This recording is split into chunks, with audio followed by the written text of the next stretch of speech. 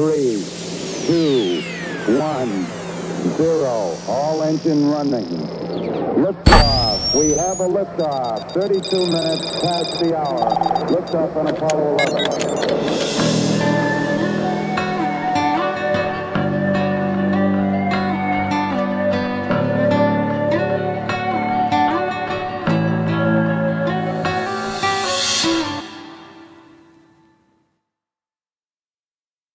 All right, welcome to Roots of Reality. I'm your host, Ben Baumann, and today I'm going to be talking about the history of sleeping.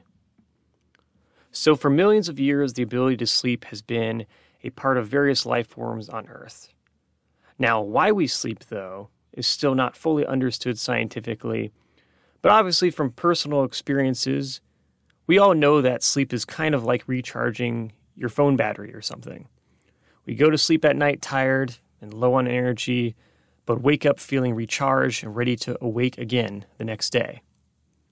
And given we spend 33% of our lives sleeping, it clearly is a crucial aspect of our existence.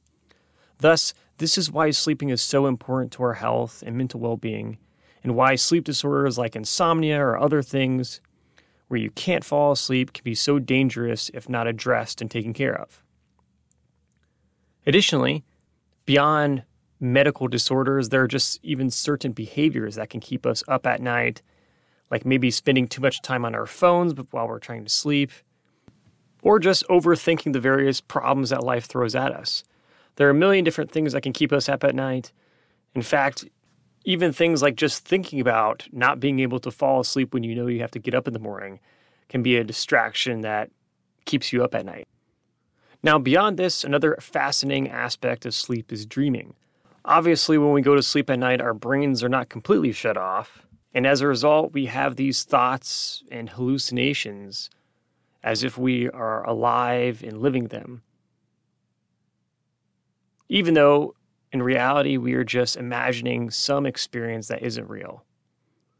Now, throughout human history, dreams have been written about extensively, as for thousands and thousands of years, people have tried to make sense of why we dream in the first place, which is why many societies have really believed that dreams represent some sort of message or meaning in our lives, an idea common in religious traditions historically around the world and in places like ancient Egypt, ancient Greece, and ancient India.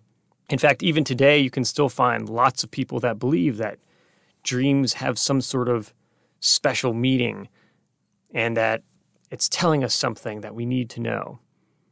For example, if you have a dream that you're getting in a car accident the next day, maybe that's a message and a sign that you shouldn't drive your car because you're being warned, basically, to avoid getting into that accident. In reality, though, there is no scientific evidence that dreams mean anything beyond what you want to believe they mean. So if you have a dream that creeps you out or a nightmare, just remember it's likely just all in your head. And when you wake up, you can be happy knowing that it isn't real. Unless, of course, in your dream something good happens and you become rich or something, in which case, tough luck, I suppose. But generally speaking, yes, dreams don't mean anything. Try not to read too much into them. This kind of natural superstitious element of what it means to be human causes us to try to find meanings in things, even if there really isn't a meaning in it.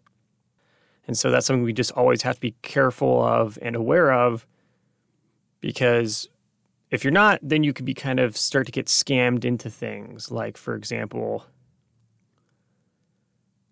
people that are going to interpret your dreams for you and, financially kind of prey off of your assumption that your dream means something.